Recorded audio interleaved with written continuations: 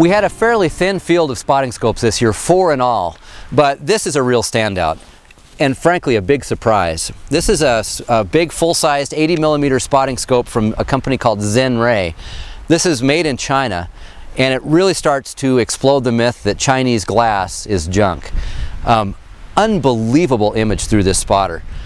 Great high contrast glass. It's made with high definition glass, so you've got a premium optic here with a lot of great touches. Solid magnesium housing, so this is going to take a lot of abuse and wear for years. Really thoughtful eye cup dimensions. It's a 20 to 60, so you can really reach out and classify, say, bighorn sheep or whitetails, whatever you're hunting for. But to me, the greatest value of this is two-speed focus. It's got a coarse focus, and at the very end, probably the best fine focus I've ever seen. You can get tack sharp image without vibrating the scope at all. And when you're viewing distant objects at really high magnification, dampening down that vibration is everything. A really thoughtful job from a brand new company in our market, Zen-Ray. It's $1,000.